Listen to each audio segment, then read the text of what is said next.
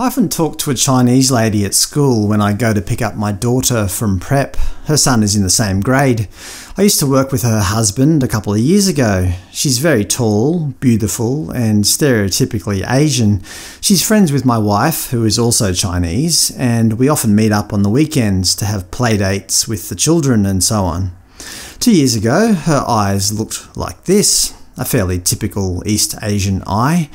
But then just this year, I noticed her eyes looking more like this. Can you see the difference? One has a crease or a fold in it, the other one doesn't. In China, they refer to this as yǎnpí, or double eyelids. Over the last couple of decades, they've become incredibly popular in many East Asian countries, especially China, Japan, and South Korea. Normal Asian eyelids are increasingly seen as plain, whereas double eyelids are seen as beautiful.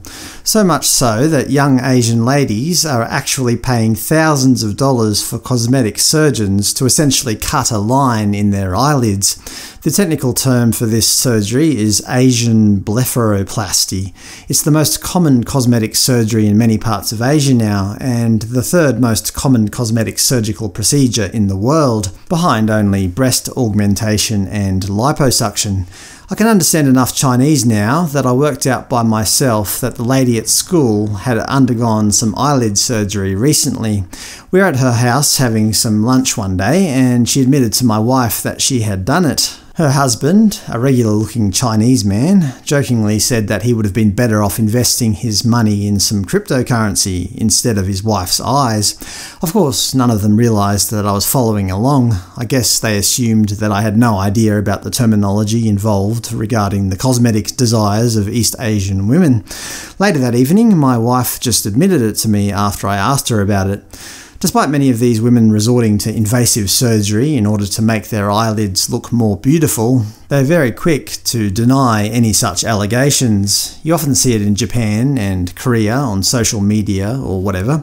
Most ladies are too embarrassed to admit that they've had the procedure, and as soon as the media starts to speculate, the ladies will deny it and insist that they have always had double eyelids.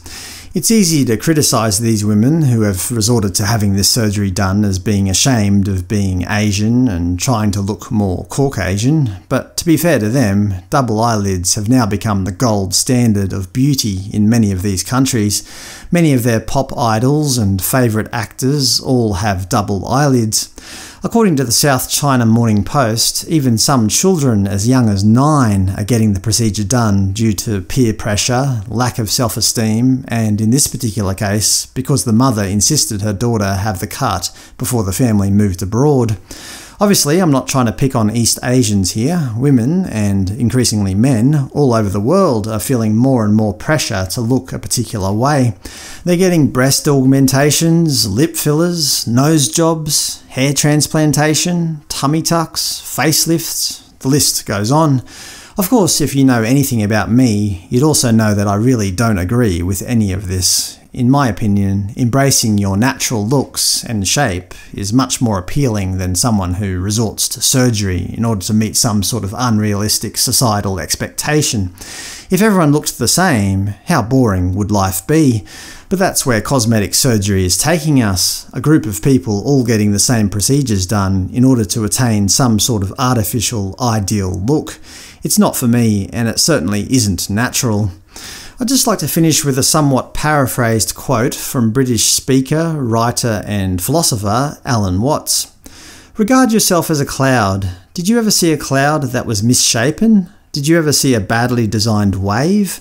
When you look at the clouds, they are not symmetrical. They do not form fours, and they do not come along in cubes, but you know at once that they are not a mess.